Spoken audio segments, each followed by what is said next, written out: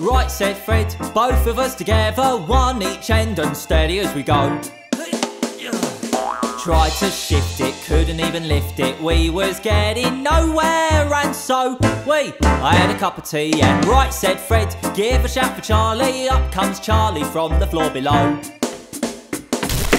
After straining, even and complaining, we was getting nowhere, and so I had a cup of tea, and Charlie had a think, and he thought we ought to take off all the handles and the things what held the candles, but it did no good. Well, I never thought he would. Oh, right, said Fred, have to take the feet off to get them feet off, wouldn't take a mo. Took its feet off, even took the seat off, should have got us somewhere, but no. So Fred said, let's have another cup of tea, and we said, right on. Alright, said Fred, have to take the door off, need more space to shift for so-and-so.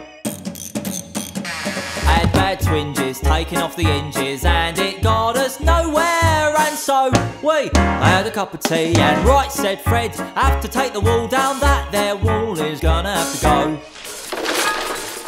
Took the wall down, even with it all down, we was getting nowhere, and so we had a cup of tea, and Charlie had a think, and he said, look Fred, I've got a sort of feeling, if we remove the ceiling with a rope or two, we could drop the blight through. Alright, said Fred, climbing up a ladder with his crowbar, gave a mighty blow. Was he in trouble, half a ton of rubble landed on the top of his dome. So Charlie and me had another cup of tea, and then we went home.